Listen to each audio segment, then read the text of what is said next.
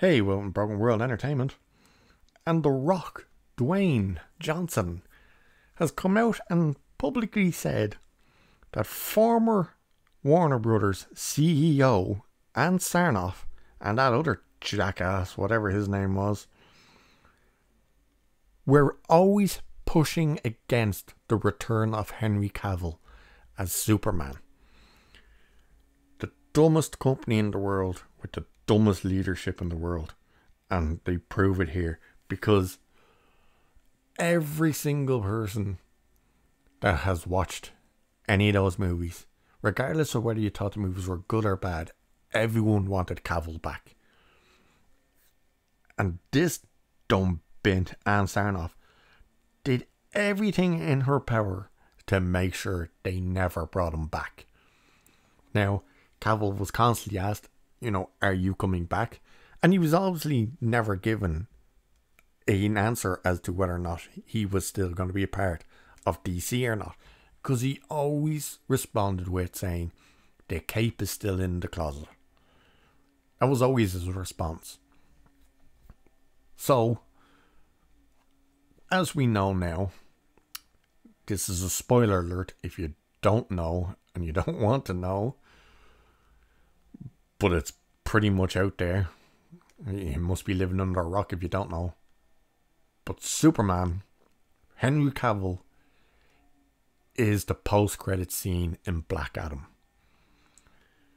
We now also have reports that he has possibly filmed a cameo in The Flash and possibly something else. But the big news is apparently Zaslav has told him he wants a Man of Steel 2 in production.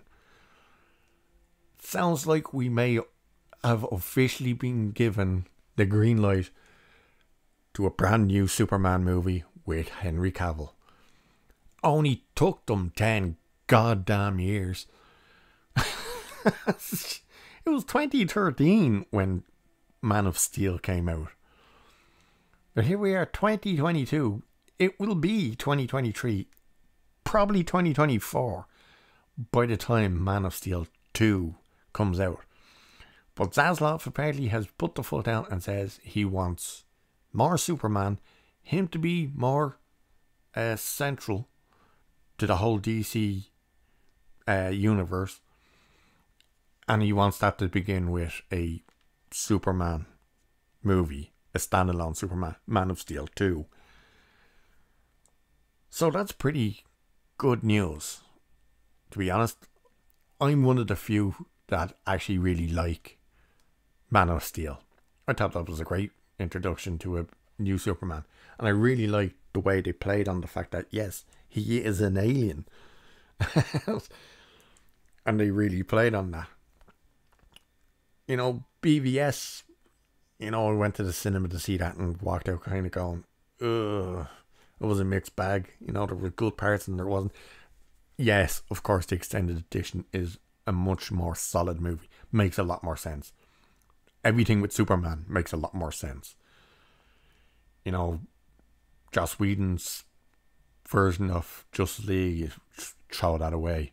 But Zack Snyder's Justice League, that 4-hour cut, the Snyder cut, it's fantastic. I don't care what anyone says. That thing is fantastic.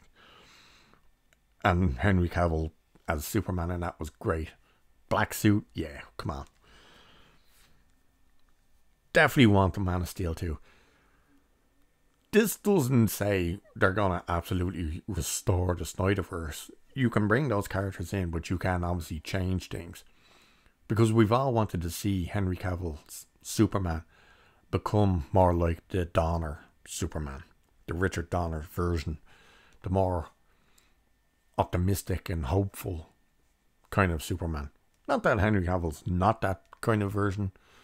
He's more grounded at the moment, but there's definitely that room to breach him out into that.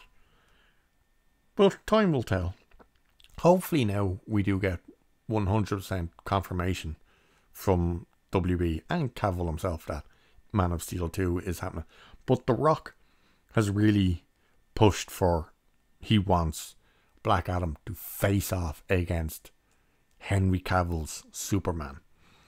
You know, we've known that since the day The Rock was cast as Black Adam. So let's hope. You know, it's going to be great to see him back in Black Adam for however long the cameo is. I'm still up in the air whether or not or what did I go and see. I definitely want to see Michael Keaton back as Batman. I just don't want to see Ezra Miller. I don't want to reward him with my money for a ticket, but I'll have to wait and see what happens with them. But anyway, Henry Cavill back as Superman. Finally. It's about time. And with that, I'll leave it there for this one. Cheers. Catch you in the next one.